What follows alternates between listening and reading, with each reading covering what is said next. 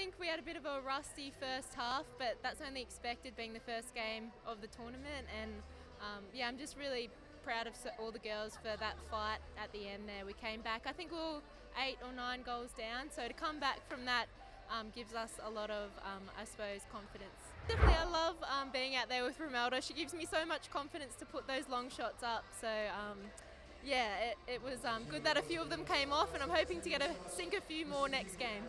Yeah, I think the new girls have absolutely no fear, and they're just full of so much energy. And the way Jem injected herself into the game, and the way that Kristen started, having not even been training with the girls for that long, gives us so much confidence in them, and yeah, they should gain so much confidence from that as well.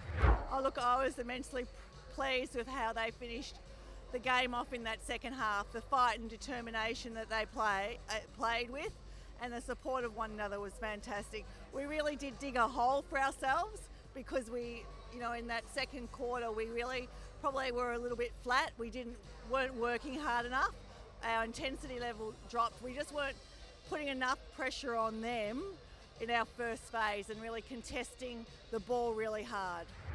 Clem came up against Caitlin Bassett, and the best shooter in, one of the best shooters in the country and also the world, and to be able to go head to head with Bassett, Seabass, and gain that experience, it'll just be better for Clem each week. So that was really valuable for her today. She'll learn a lot from it. But she came out at really pivotal times and actually was a pest and created a turnover, which was fantastic for her to do, but for the team.